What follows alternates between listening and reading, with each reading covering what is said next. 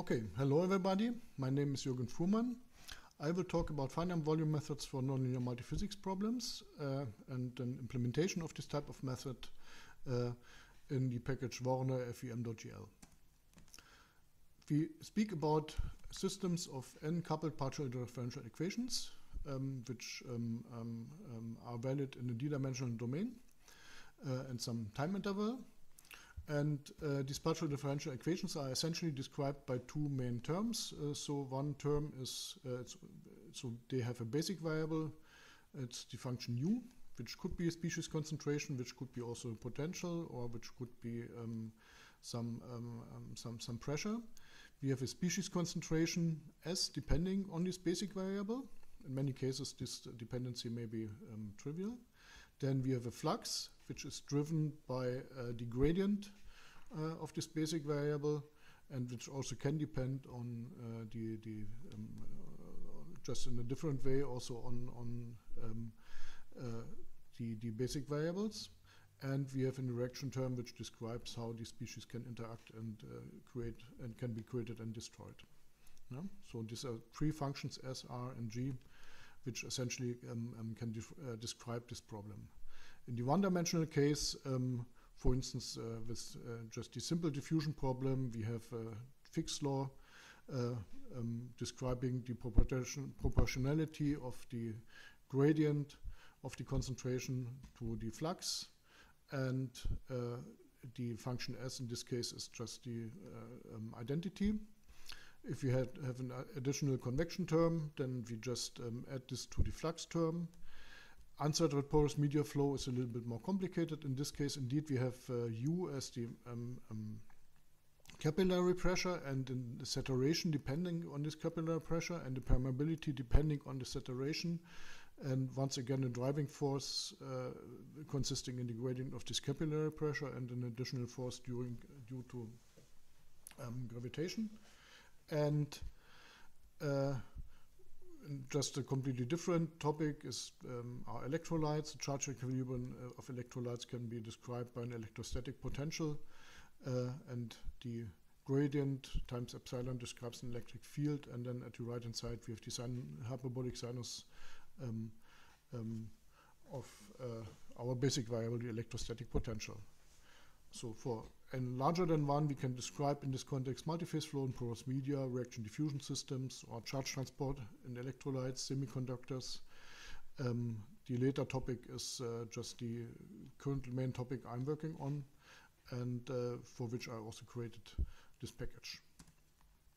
So if you take this type of equations, we can look at them just in a representative elementary volume and apply the Gauss law and just the Newton-Leibniz rule in order to make some kind of species balance in this representative elementary volume out of this. And this describes now the change of amount of species between two moments of time is proportional to what is flowing in or out, and to what is created or destroyed during the reaction. And this type of view on the problem also is very closely linked to basic physical principles which are used in order to derive this type of systems of equations. And one possible idea to discretize such a system then is to just subdivide our domain into just lots of artificial representative elementary volumes, just assign a value of our basic variable to certain collocation points associated to each of these representative elementary volumes, and essentially watch their evolution due to this integral balance. And this can be then boiled down to a system of nonlinear equations on the neighborhood graph of this subdivision into representative elementary volumes. So the change of amount of species during a time interval is proportional to the sum of the fluxes between neighboring control to neighboring representative elementary volumes, and to the amount of species created or destroyed due to the reaction. So, and then an important point is here that in this integral formulation, we always have to talk about the normal flux inside or outside the representative elementary volume, and the subdivision needs to be formulated in such a way that the interfaces between two control volumes is orthogonal to this two collocation points associated to these neighboring control volumes. How can we create such a subdivision? So one possibility is to just use Delaunay triangulation of the domain omega, in particular boundary conforming Delaunay triangulation, which also takes into account the boundary of the domain, which can be created by by the triangle mesh generator by Jonathan Schuchak, which is used in the triangulator GL package. Tangent by Hang Si is also able to create this kind of discretizations in 3 space dimensions, and there's work in progress to also make this available via tangent.gl for this code. And there's an interface in extendable grids.gl, which essentially tries to join all these 3 things just behind the common API to create meshes. Once we have the Delaunay triangulation, we can create its dual, the Voronoi tessellation. This also gives the name to the package. And the so-called Voronoi cells can be created by just joining the circumcenters of triangles adjacent to a discretization node. And these Voronoi cells then are taken as the representative elementary volumes in our discrete formulation. And the nice thing about this is that just this duality construction guarantees us also the orthogonality between the interface between 2 Voronoi cells and the line between 2 collocation points. And the neighborhood graph is just equivalent to the edges of the triangulation. And another practical aspect is that we can calculate everything simplex-wise. There's no need for the explicit construction of this Voronoi tessellation. Yeah, but formally, we use this in order to formulate the method. And then, essentially, you can derive an application programming interface from this idea. We just can just have a grid which we can create, and we just write functions in Julia which describe the storage term, the reaction term, and the flux term. We combine them together to a physics object. We create a system out of this, create solution vectors, and calculate the evolution. The solution method is based in this case on implicit Euler time discretization for stability reasons. I'm also envisioning to be more general here. For each time-dependent time step problem, and also in the stationary case, we used Newton's method with analytical Jacobians and some damping and parameter embedding strategies in order to solve the nonlinear systems. And we obtained the Jacobian matrix by using forward diff.gl on the functions S, R, and G, and using the extendable sparse.gl package in order to assemble the Jacobian matrix as a sparse matrix. And this package, that package is able to just add entries to a sparse matrix in an efficient way by specifying just the entries in corresponding to indices I and G. And behind sits a linked list data structure, which makes this process rather efficient. And then we use direct and iterative solvers for solving the linear systems of equation. Some theoretical advantages of the method. So just the way we formulate this method and we derive it essentially exhibit local mass conservation, which is an important physical property of the systems. Then for convection diffusion problems, there are robust concepts of upwinding, which allow to avoid in a guaranteed way unphysical oscillations. We can guarantee positive concentrations in cases where this is important. We can also prove in many cases the consistency to thermodynamic principles, so we can have a discrete second law of thermodynamics. And there's also convergence theory for nonlinear systems based on compactness methods. Just to show you an example, I prepared some notebook here So we used a couple of packages in order to run this example. And the example here is the so-called Brusseletta equation, which is a system of two species which are coupled by some reaction term. So here it's described as a system of equations. So we set some parameters. We calculate, define a generic storage term. In this case, it's a trivial one because we just have u1, u2 under the time derivative. We set a diffusion function and describe the reaction in the reaction function.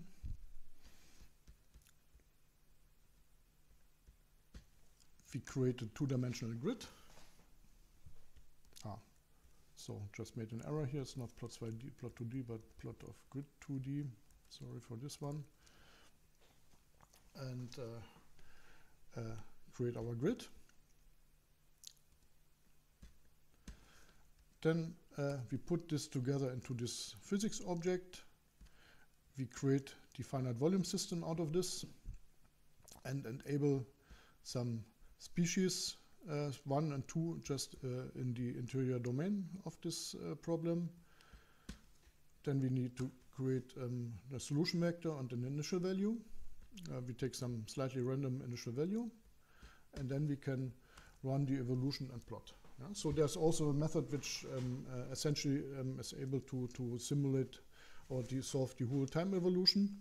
But in this case, I just use an open loop in order to catch the plots for creating the GIF of the result, which we hopefully will see soon. In this case, I'm using for plotting the reshaping of the solution vector on just a rectangular grid. The question of using tree contour F and these things in plots is still an open problem. So now we see the animation. And we start from some kind of random initial value and see this nice effect of the Brusseletta equation that we get some kind of structured evolution, structured distribution of species during this evolution. So some kind of structure creation. Yeah? So this is what we can do. This is just one example, and just the nice thing is that we essentially, to describe the physics of the problem, we just can really don't have to write much code. We just have to write functions describing storage term, the diffusion term, and the flux term, and we don't have to specify the derivatives. These are essentially calculated using the forwarded packages, Julia package. So further features, species sets and also the physics can vary between subdomains of omega, so we can really describe rather complex problems. We can also have species sitting at interfaces between two domains and have interface reactions. In this case, then we can handle the solution vectors as essentially as sparse matrices.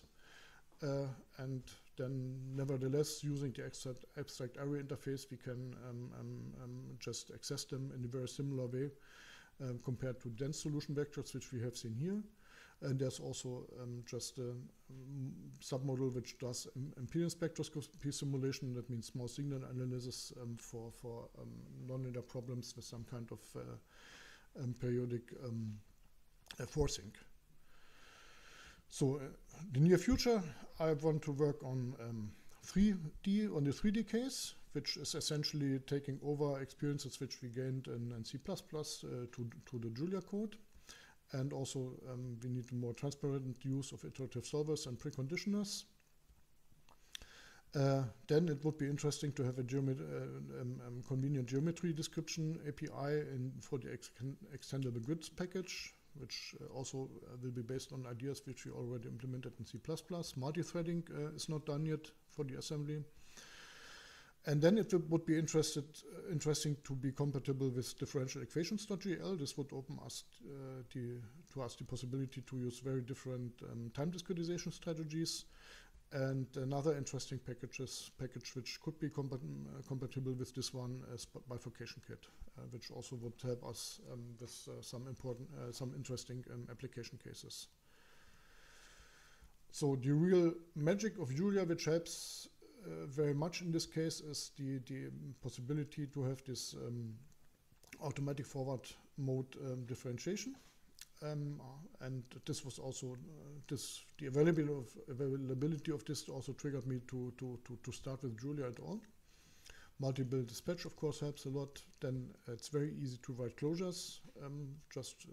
For instance, in this case, for specifying these physics functions, and also the abstract array interface is something which helps very much to just hide different implementations of kind of the same thing, solution errors in our case, behind one interface. So what is still a little bit open, where I'm also trying to contribute something, is graphics. So PyPlot is slow by design for the time-dependent problems. In plots.gl, we do miss the tree contour and tree plot functions, which we would have in PyPlot. And I started to work on VTK-based visualization. There's a package vtkview.gl, which so far works for Linux and X11. Just for Mac OS and Windows, we might try out a Qt-based version. And the other problem here is also it's hard to integrate into notebooks. Maybe this is possible. And what would be also interesting would be a consolidation of application programming interfaces for meshes. We have some special needs in this case. We need subdomain markers, boundary markers. We need just separate boundary grids and interior interface grids. We also want to be able to work on varying element geometries and graphics. So I'm working on the extendable grids.gl package. Maybe we can find also some kind of common ground in this on referring to these things. For instance, with the packages of Patrick Rissel. So this was all. Thank you very much.